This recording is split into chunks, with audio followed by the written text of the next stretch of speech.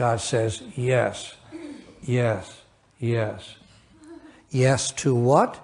Yes to whatever you think, say, or do. God says yes. God has a very limited vocabulary. So if you say, I am sick and tired of my life going like this, God says, yes, that's true.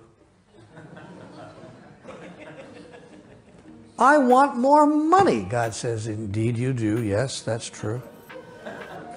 You want money. That's true. And you will have the experience of wanting money because you're declaring, in fact, what's true for you. I want more money. Yes, you do. Yes, that's true. And so you will talk yourself right out of what you're trying to talk yourself into.